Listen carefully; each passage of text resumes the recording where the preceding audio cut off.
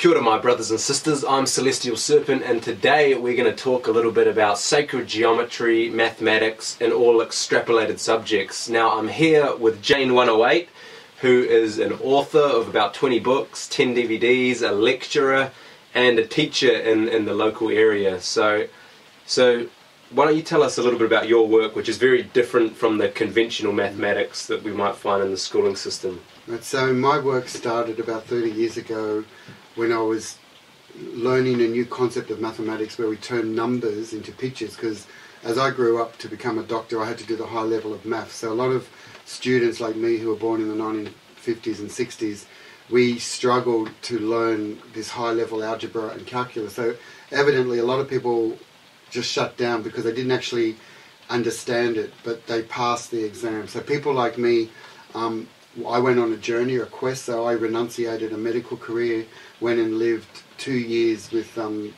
Papua New Guineas, off the coast of New Guinea, in the Torres Straits for 2 years, and I learned sacred geometry, watching how water flows and a leaf would fall and spiral. So I got my education in the rainforest. So then I came back to teach my comprehension of nature. I call it the living mathematics of nature. Beautiful. So then I started to teach it into schools here, and I found that over the decades, a conventional maths teacher would be a little bit overwhelmed when you're talking about three-dimensional nautilus shells and fractal harmonics and torus. So I found that to get into a school, I had to hold back from teaching sacred geometry, even though that's my passion. I found that I could talk, if I could talk a mathematician's language, like say, hey, we can improve the ability of your students, those that are failing in maths, we can get them really sharp, increase their confidence, memory power, with a thing called Vedic maths. So Vedic maths means if we want to multiply something like, say, 25 squared, how can you multiply 25 squared in your head? No pen and paper, no calculator, because we don't want to give our knowledge to the external machine. We are an internal human biocalculator. So I did the first DVD, one of my 10 DVDs, I did the first DVD in the world on this thing called rapid mental calculation, what you would call speed maths. So I found that if you were a maths teacher at Byron Bay, I could say, hey look, there's this amazing system from ancient India, 2,500 years ago, and it's based on pure principle, and the kids can do maths up here. And so I could create a dialogue with you, and they say, yeah, come in and show the kids how you can do 25 squared. So I can sort of create an internal screen, see the data 25, I multiply the 2 by the next number of the 25, so 2 times 3 is 6. So I've already got half my answer. And the last digit 5, I square it, so 25. So within 2 seconds, or at the speed of thought, the answer is 625. I didn't write anything down, I saw a pattern. So when you start doing mathematics from the right hemisphere, that's the visual cortex, we call it the feminine brain.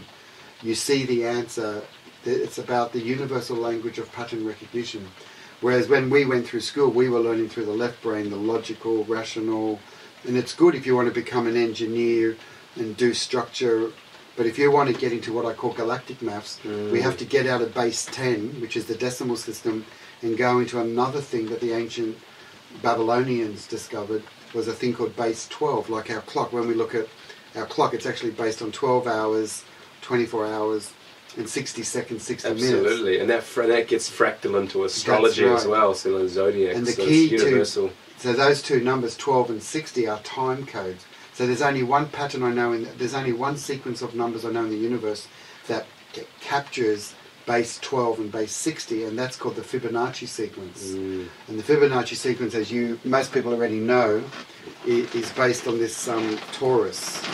And you can see the spiral here just emanating out. See this explosion? So while you're seeing this explosion, there's another thing. This is what technology is based on, is explosion, blasting, rocket fuel, pollution. It's an outer technology, but the real technology is that when we start studying the galactic maths, if you turn it around, you'll start seeing now implosion. So now you can see it's sucking in.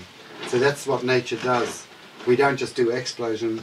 So the unification of two forces, the explosion and the implosion, is united through the toroidal domain. So this is all based on the mathematics of pine cones and sunflowers, that spiral. Yeah. Or the three-dimensional view of it would be to say those numbers that make up nature is 1, 1, 2, 3, 5, 8, 13. So the ratio of 13 to 8 to 5 to 3 to 2 to 1 is a specific mathematical ratio called the golden mean. Absolutely. So this is the key. So what I'm telling maths teachers is that 100 years ago, the legacy of mathematics today comes from ancient Greek, Pythagoras, 2,500 years ago.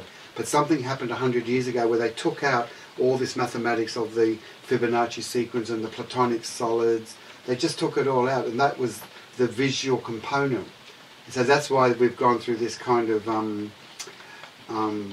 disassociation with the left and right brain. I'm not saying it's a lobotomy, but we've been disassociated. So by teaching children visual content like sacred geometry, it creates what I call whole brain learning. And it's a universal language of pattern recognition. So the secret I learned was teach schools Vedic maths, get into the door, but once you're in the school, then you can take your shoes off and teach magic squares, golden mean, whatever you want. But I was doing it back to front.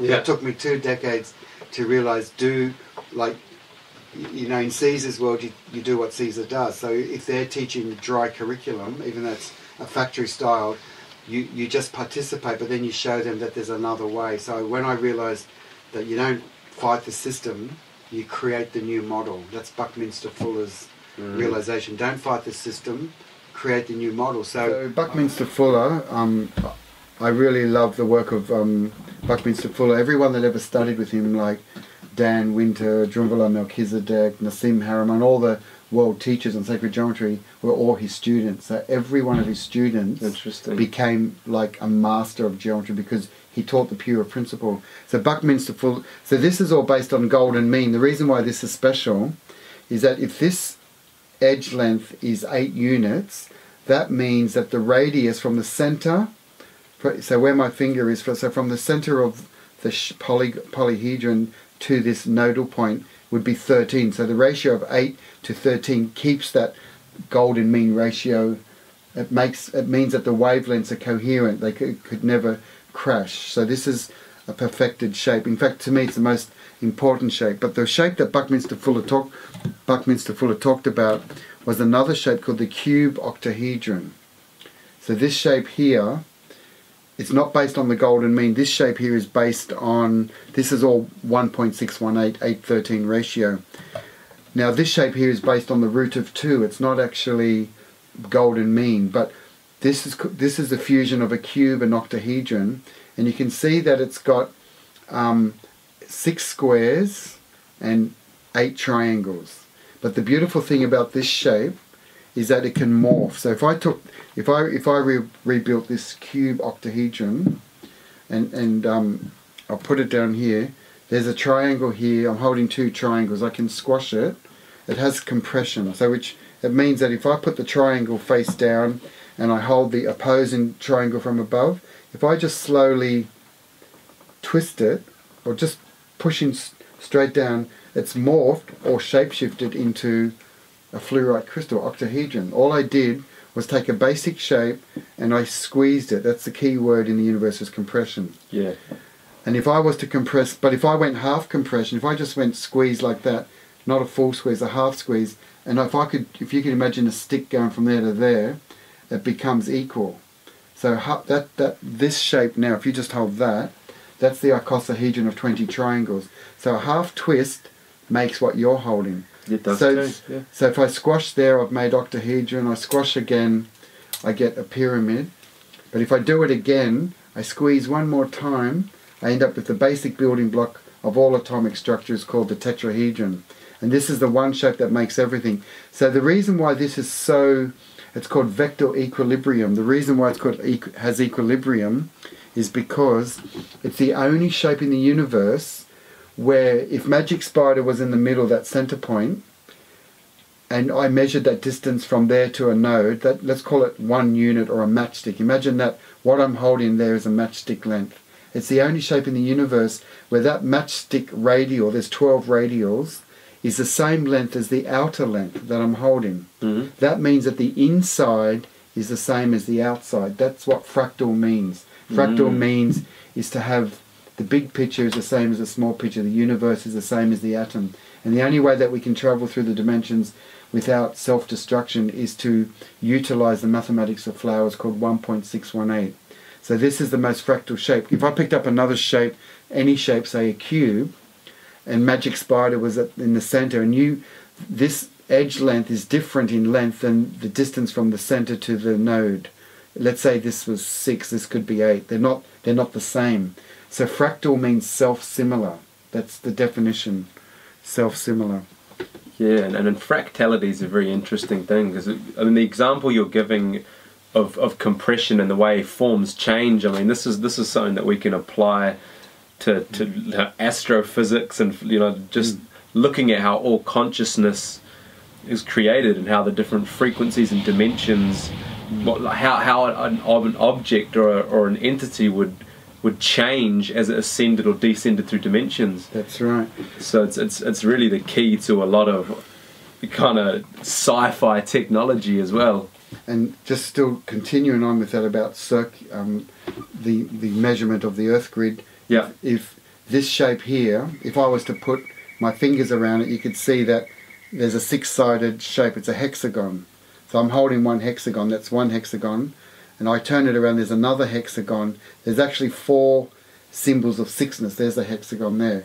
But if I did that on the Earth, if I was to look at the cube octahedral coordinates of the Earth, you would see this shape. So this is called 4 great circles. So I've got 4 copper rings, and if it's done correctly, you can see that that's a square, triangle, square, triangle. So it's exactly the same shape. But this time I'm allowing for the curvature of the Earth. So this is a really interesting. So it starts off as just 4 rings. Yeah. And just with a little bit of movement, you can adjust these rings. So all sacred geometry is studying spheres and mapping great circles. And you could have 3. What happens if you've got 3 great circles, or 8, or 6, or 12?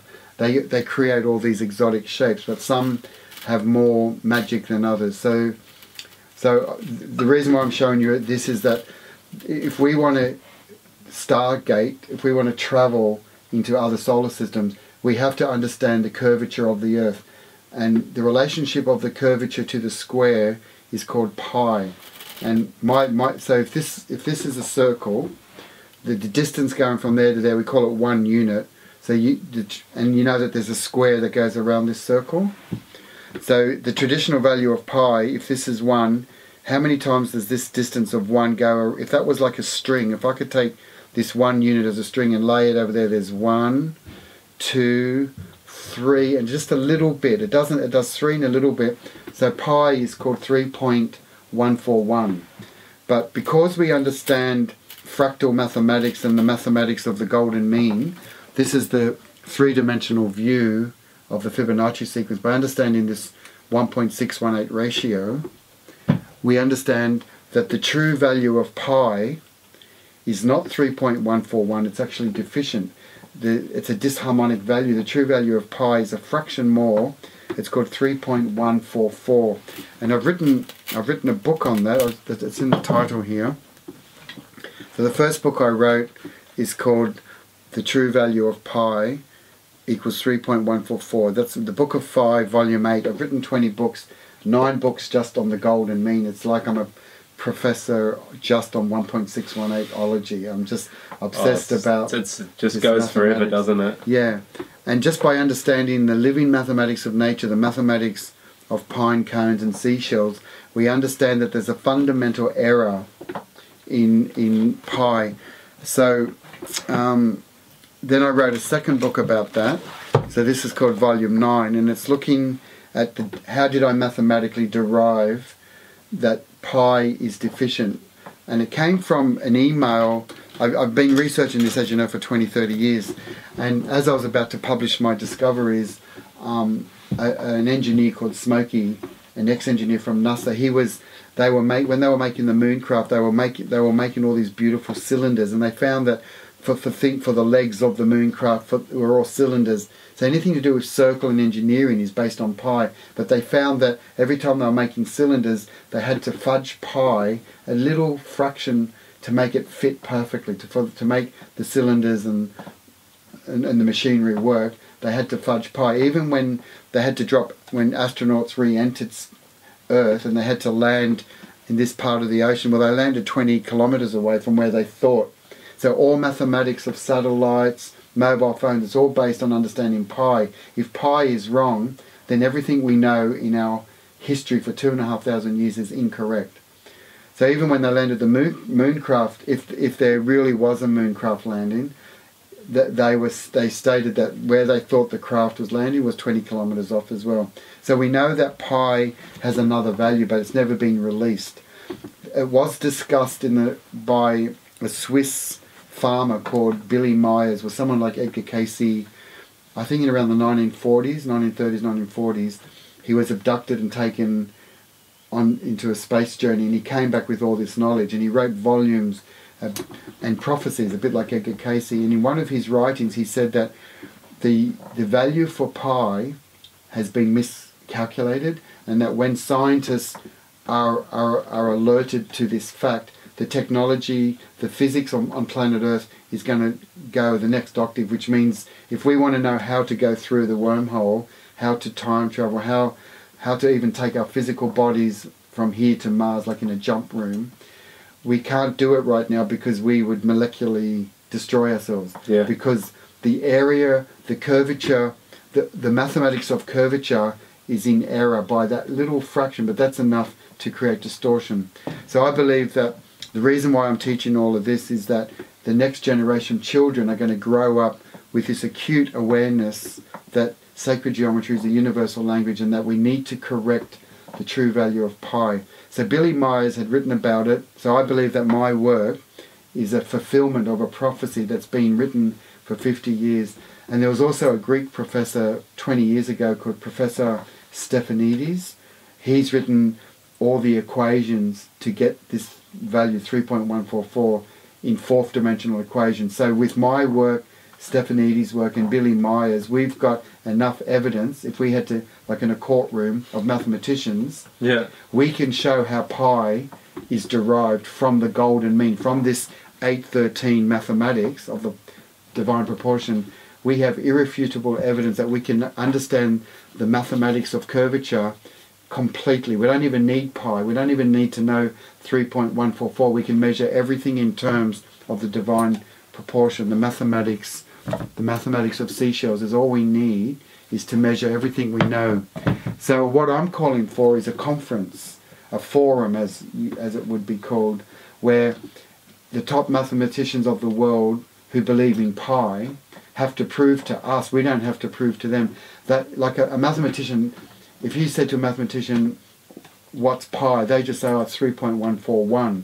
But they've just got that from pushing buttons on a computer. They can't actually physically prove that. Even when Archimedes discovered an approximation of pi, he even said it was only an approximation because they didn't understand curvature then, which is how we got into a satellite age, is that we understand the curvature of the planet now a bit better than we did 50 years ago. So I'm calling on a international conference to get people together and actually just have a debate. So that's why the title of the book is called Is Pi a Lie? I'm not saying pi is a lie because that creates a confrontation. And let's look at the mathematics in your textbook and prove to each other fundamentally if there's a flaw in the logic. You know? We've been doing this for thousands of years. It's very interesting, and as you it would really change the whole world if we did have some symposium and recalibrated all the mathematics.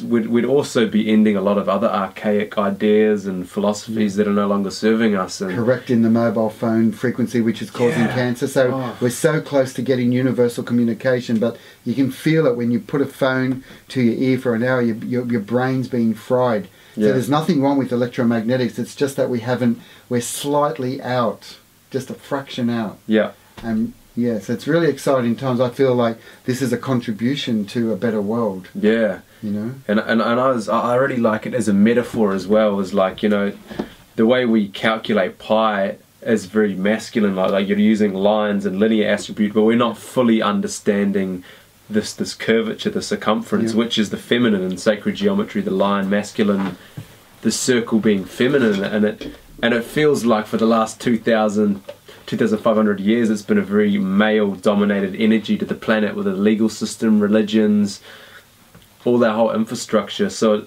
it feels to me like this is part of a conscious evolution, that mathematics happens to be the language, or the, you know, it's what is pushing and pulling all creation, and I feel we're really moving towards a better system holistically through a knowledge of sacred geometry. I was just looking for one diagram, but basically to get this true value of pi, let's call this circle here like a pizza. Yeah. So Archimedes 2,500 years ago, they said if we divide the pizza, say, into 8 units, we get a slice of a pie.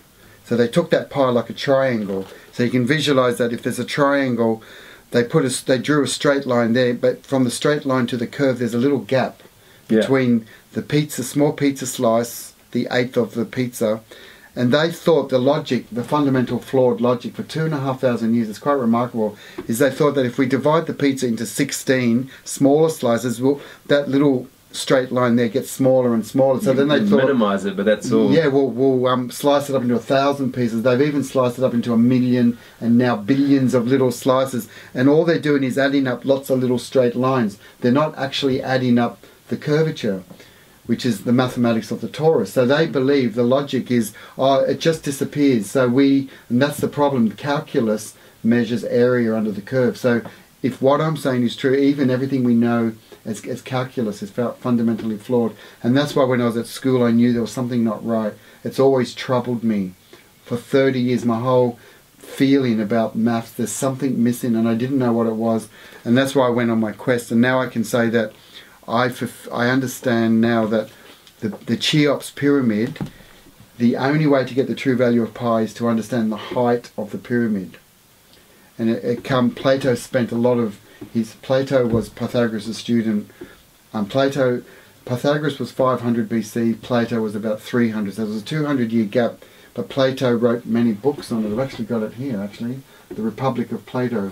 So they discussed all this stuff. Plato was saying that there's magic numbers like 1 times 2 times 3 times 4 times 5 times 6 times 7 equals a number like 5,040, 50-40. So they discussed sacred geometry, saying that if we want a perfect world, we can't be overpopulated, so that we're going to create satellite villages. So when we reach 5,040, based on 1 times 2 up to 7, we have to create a new village and a new village. Whereas like our logic with population is that we just keep expanding, like viruses growing out of control. So it's not very harmonic, is it? So 2,500 years ago, they were discussing population control based on sacred geometry and sacred numbers. So they knew all this stuff, and they discussed the pyramids in Egypt in here. They went and visited the Egyptian pyramids. Yeah, and Pythagoras was said to have studied there for a long period of time, years. And to be initiated into that mathematics. And he was again one of the fathers of many subjects, mathematics being and sound harmonics. Yeah, and again, that he said that he got his information from the Egyptians, who show in their structures that they know pi and phi and the relationship between them. So to get the true value of pi, they took the square of, imagine there's a pyramid going up here. Yeah. So this 4, the square base 4 divided by the height. The height, if this was 1, if this distance was 1 here, half of that edge, the height is 1.272. It's called the square root of the golden mean, the square root of that 8:13 ratio. So 4 divided by the height of the pyramid in Egypt gives us that precise value, 3.144. But it goes infinite, doesn't stop there, just keeps going infinite. So basically this cube, to understand these harmonic numbers, this cube contains everything sacred in it. If this unit is 1, the diagonal is called square root of 2. This distance here is called 1.414. We call it root 2.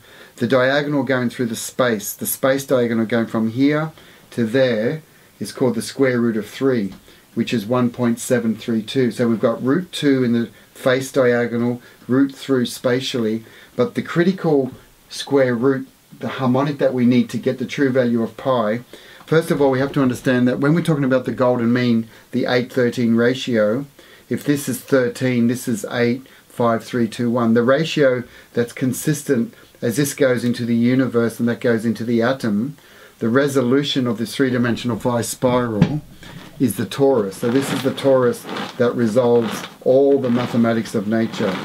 It's hyperdynamic, it's universal, connects the big picture to the small picture. But to get the golden mean, so after, if you did a weekend seminar, you learned that the golden mean, to get this 1.618, has a formula. So the formula is called 1 plus the root of 5, whatever that is, divided by 2, means a midpoint. So 1 plus another distance, and we take the midpoint.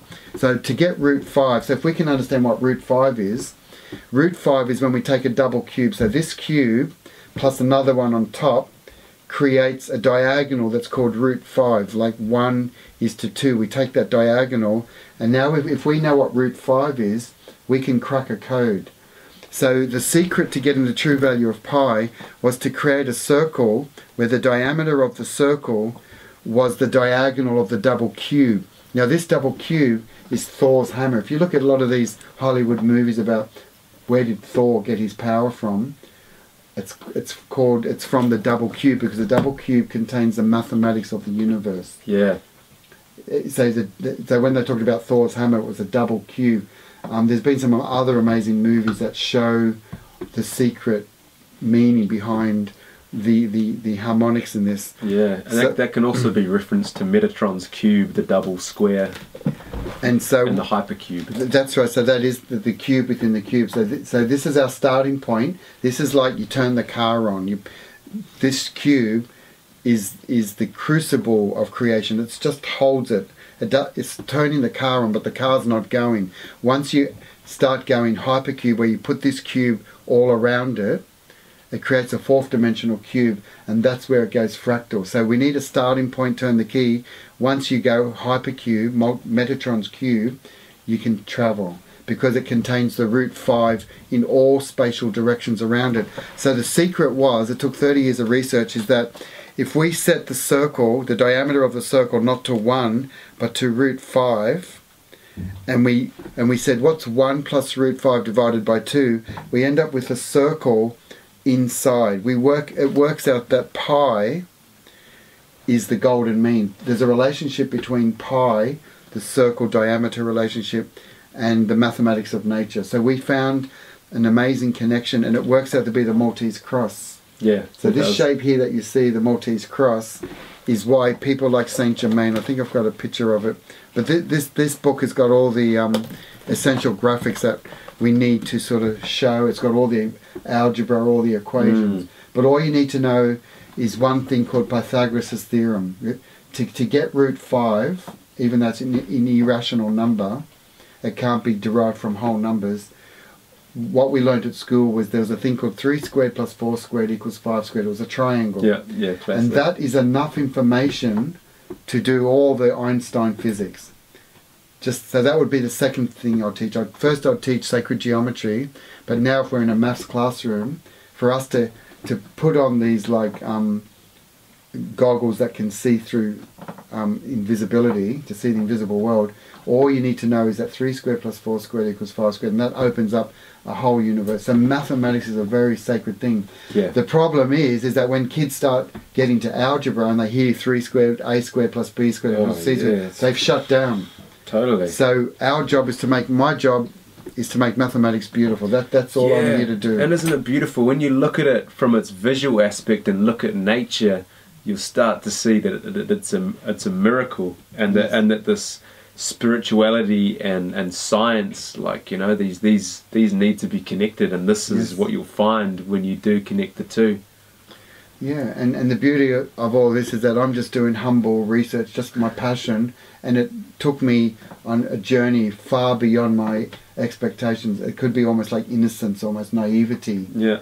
Just in my these are portals. These just each one of these geometries have unique stargates. They hold different memories. Yes. If you looked at the etymology of the Hebrew word memory. Do you know where that comes from? Mem. I know there's a goddess called Mem in Egypt. That's right. No, you tell me. So the origin of the word, when we say sacred geometry is a memory of who we are. Well, what's memory? In ancient Hebrew, mem is water. Yeah. And the ori is what they worship, the light. The origin of all things is the light. So mem ori is a relationship between water and the light. So like say I see it like liquid light. That's the image I get. Yeah. If I'm sitting on the bank of a river and I'm just looking at a pond of water, but let's just say a pond, you notice that you can't help going back into memories of when you were a child, for example, or your mother or something, a good memory or a bad memory. But just by looking at water, I find I'm transported in time and space. Yeah. I'm accessing some of my memory bank. It's a mystery. Yeah. But there's something about liquid light. And I believe that the Cheops pyramid is the nature of light. It's really how light geometricizes itself. Like it's invisible, we don't see. But if we could get an electron tunneling microscope and study the fabric of light, I believe it's the pyramids in Egypt. Yeah, there's a lot programmed in there, no doubt about that. And interestingly enough, pyramid, or one etymological analysis of pyramid would find pyro, we find pyromaniac from Greek, with fire, and midst, so the fire in the middle. And when we get into geometry, we look at the pyramid and we go in the center and then we see it as a Merkaba, the masculine and feminine. Then we're starting to get there's the Merkaba. We're starting to get into the science of human energy fields, electromagnetic energy fields, and consciousness. And this is, as many people are starting to say now, this is the secret to all sorts of things that I can't even comprehend. But this is what's inside the cube. There's that totally cube. That's the fabric, the geometry of space. Like scientists believe that space is empty. Yeah. We know now that space, the vacuum, is rich in geometry, and that's the geometry of it. Yeah. Absolutely. And one more thing as well on the Egyptians is if you look at a lot of their temple complexes and their architecture, they're designed to hold specific mathematical configurations of sound, in other words harmonics. So if you make a noise in the pyramids, it resonates in a certain way, the sound travels mathematical configurations of sound.